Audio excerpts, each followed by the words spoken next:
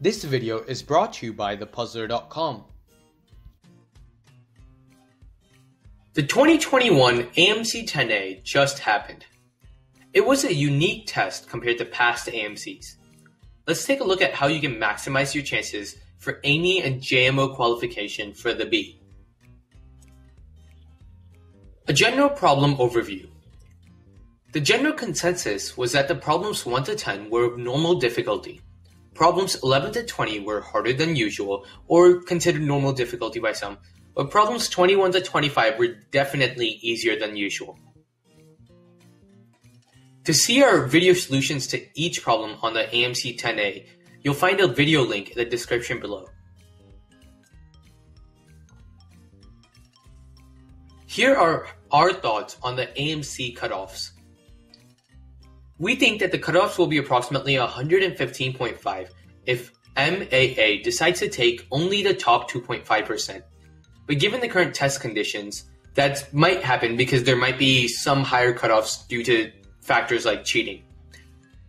The cutoffs might be a bit lower and at around 103.5 if MAA just decides to take more people, maybe roughly 6%, like it's been doing in past years, although it hasn't taken that high of a percent yet.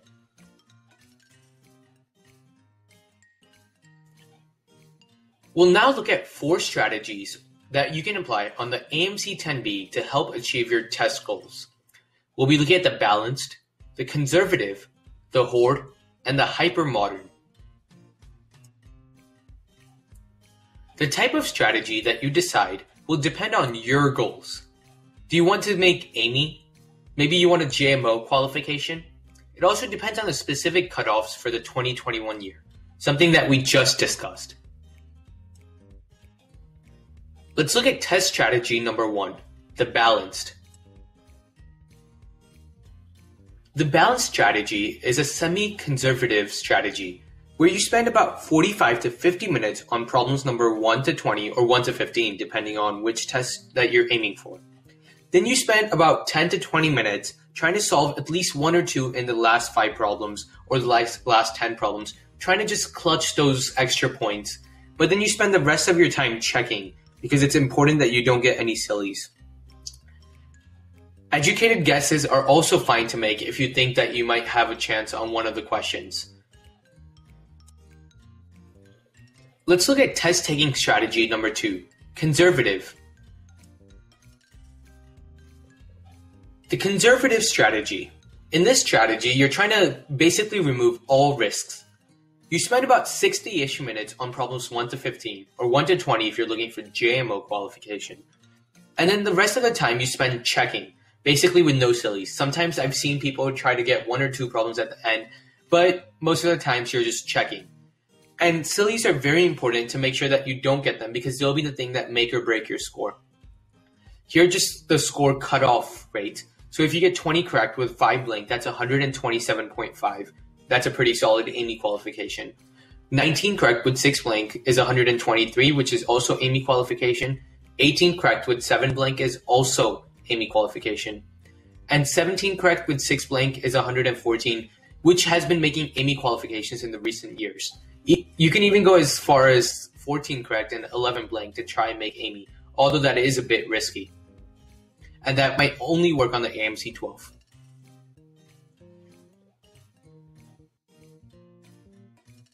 Let's now look at test-taking strategy number 3, the Horde. In the aggressive Horde strategy, you spend 30-ish minutes on problems 1 to 20, or 1 to 15 if you're looking for AMY qualification, although this strategy isn't really recommended for AMY qualification. And then you spend about 35-ish minutes on the last 5. Basically, you'll have a few minutes left for checking, but the point is that you're pretty confident in your math abilities, and it's a high-risk, high-reward strategies. If you do accidentally silly on one of the questions, that can break your score. So it's only if you're confident in your math abilities and you don't really silly often. And it's really recommended for JMO qualification. Let's now look at our final test-taking strategy, the hyper-modern. This strategy is usually credited to Dennis Chen for inventing it. In the hyper-modern, You start at the beginning and go through the problems roughly in order, except you're not as careful as you would be in classical. and are more willing to skip around. Like, really skip around. For example, for 1 to 15, if you don't make progress in about 50-ish seconds, you skip it. And when you do hit a wall, maybe around number 15, around number 16, depending on your mathematical abilities, you start going to number 25 and start working backwards.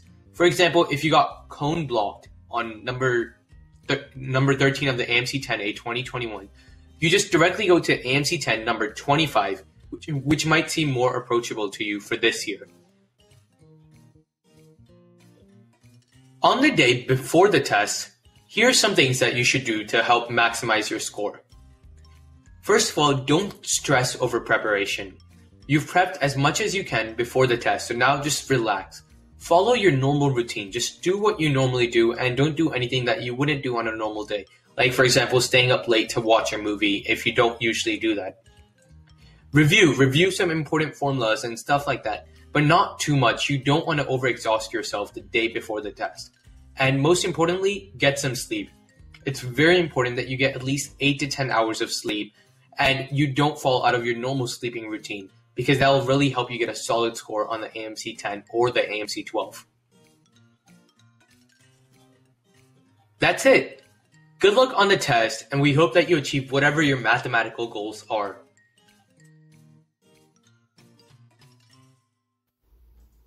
Thank you for watching this video. If you liked this video or learned anything from it, let me know by subscribing or commenting below. For more awesome content, check out thepuzzler.com. You'll find amazing articles and free courses there. Thank you.